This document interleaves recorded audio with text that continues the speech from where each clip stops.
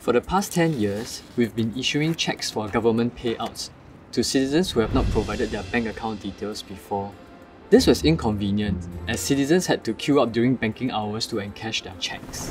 We wanted to phase out checks to serve our citizens better. There was also an added push at that time. We didn't want people to risk catching COVID while queuing at the banks. Our team approached the banks for a solution. It needed to be accessible 24/7, user-friendly, and easy even for the elderly recipients. Yeah, at that point it seemed like a tall order. OCBC came back with the suggestion to use facial recognition at their ATMs. This meant that citizens would be able to withdraw their government payouts conveniently, without the need to have a bank account. We then roped in GovTech to ensure that withdrawal of cash payouts would be secure. This led to the birth of GovCash. Initially, I felt very uncertain. It was my first time working with so many external stakeholders. And for a project for this scale, it was very difficult to see the end-to-end workflow. It was ambitious. Timeline was tight.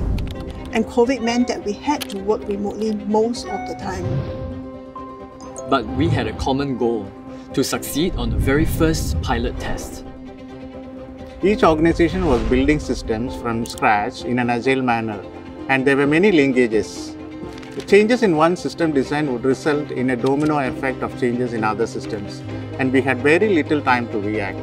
Weekly meetings with the different organizations helped us to understand each other's systems better. We had daily stand-ups with the GovTech developers, sometimes even on the weekends. I had to iron out the kinks in the implementation of facial recognition technology with OCBC, as we were the first in Singapore to use this for cash withdrawals. We even gathered 30 staff of different heights and races to do trials at OCBC mock ATMs. Our colleagues carried out tests at the actual ATMs in the middle of the night too. The first pilot was carried out with a small group of 700 Workfare Income Supplement recipients. The next day, around 10 AM, I received an email saying our citizens were successfully withdrawing money using GovCash. We were so happy it worked. The second pilot was to a bigger cohort of around 2,000 people. We rolled out two other functions: Pay Now Transfer and Scan and Pay, so citizens could have more ways to use their GovCash monies conveniently.